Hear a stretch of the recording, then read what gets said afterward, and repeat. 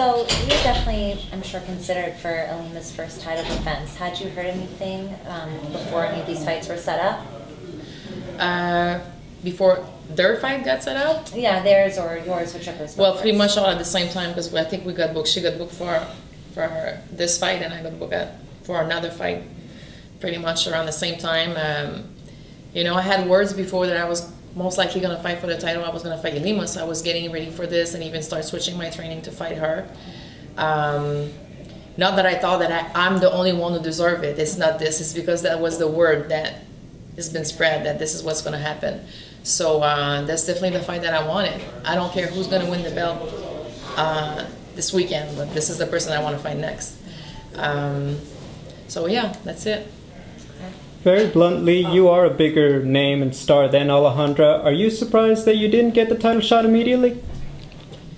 I was surprised, her. And honestly, I don't know anything about her. I've never seen her fight before. I don't know. I don't know if she's good or not. It's not like I can say, we got some athletes sometimes, they just have 2 fights and it's just like, wow, like the sport, it's a new sport, and the way they teach now, you improve so much faster than for us 10 years ago that we had to drive 2 hours for a jiu-jitsu coach or a boxing coach and try to put it all together. So there's some surprising athletes sometimes popping out if you don't know their name, but they're gonna get known pretty quick. So maybe she's one of those, I don't know, but I didn't know anything about her. So there's other girls I would have think, even not just me, other girls in Bellator that I would maybe think of me before this girl. Now, Kristina was kind of a replacement opponent, and you know it's a kind of a unique situation. You had said that you're kind of excited about being able to find Kristina, who's pretty much been the upset queen of Bellator this past year. What challenges and what kind of things do you expect from Kristina? But first of all, that's the fight I should have gone from the beginning. I think she's the one who makes more sense. So I was very motivated when I got the call for her. I think it's going to be an awesome fight. I mean, she's a full striker, and I don't need to hide that this is what I love to do. So I really enjoyed this camp because I was doing everything that I like that sometimes I haven't done for years. So I'm pretty excited with the fight.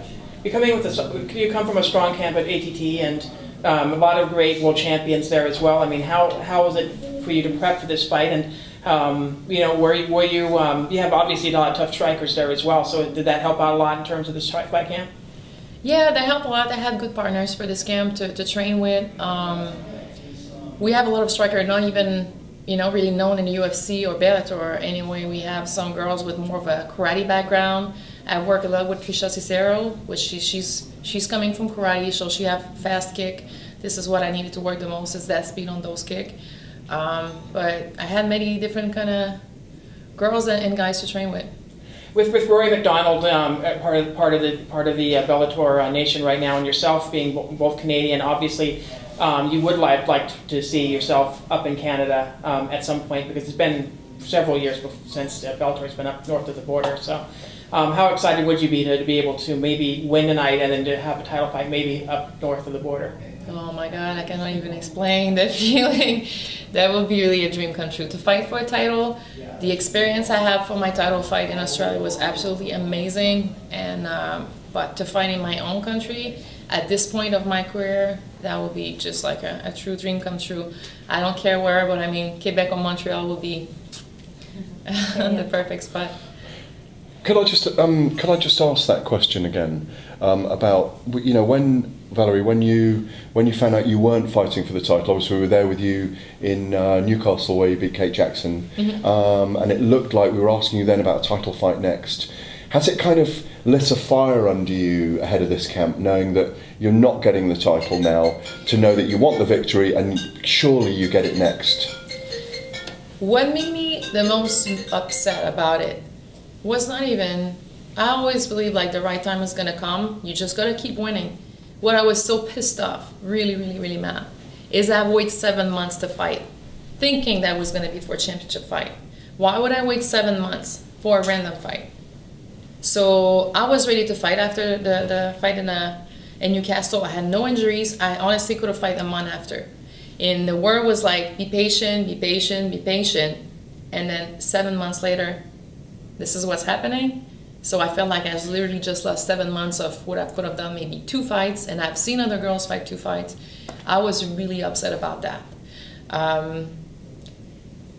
But, you know, I don't like to say I deserve it more. I mean, all the girls, there are really good girls in Bellator that deserve also a shot. We all want a shot, obviously.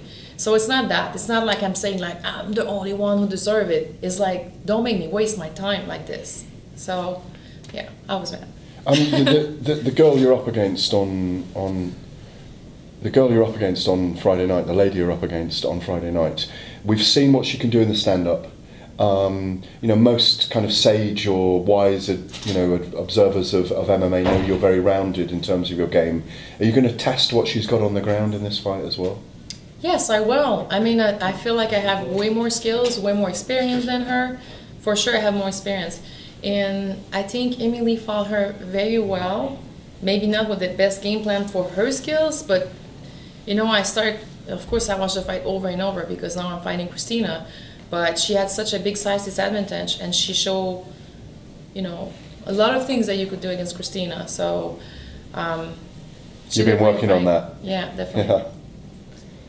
What's probably been the most surprising thing you have about Bellator in terms of this division? Obviously, there's a lot of young talent right now. It's a really good diverse, I think. Elimelei said it best, is whether there's a lot of young, hungry talent here. Plus, there's only a few veterans like yourself that are currently a part of the Bellator. But tell me, as a division as a whole, what do you think of Bellator as a whole, and just your kind of your thoughts on you know, the growth of the division in Bellator? It's a huge motivating. It's a huge motivation for me. And I always wanted to push for a female athlete, you know, grow any division, especially this division. I've been fighting for so long to push the 125 division. So, you know, I like always to feel like I'm opening doors. I make a better future for all female fighters, and it makes me feel great about myself. So, one of the great things for you, I think, as well now, is given that announcement yesterday and the fact DAZN goes also out in Canada. The what? That DAZN goes out. Streaming to make the fights live. The press conference yesterday in New York, in which Bellator signed a deal with DAZN, who are a digital streaming service, a very big digital streaming service. You can tell I didn't know about it. No, but it's a... I'm in my whole little world right now. I was flying all day yesterday. No, but just to explain to you then, September 29th, they're launching, and Gegard and Rory are debuting on that platform. It's also on Paramount, but also on DAZN, this new streaming service owned by the Perform Group, who do football, Champions League football. They do in 5 different territories, but Canada is one of them. Yeah, and Europe and all that as well too. So it's a streaming platform where it's going to be pretty much worldwide. So you'll get more exposure. More exposure. That's great. Well, would you like to be on that card, given that it may well go out in Canada as well? Of course, and.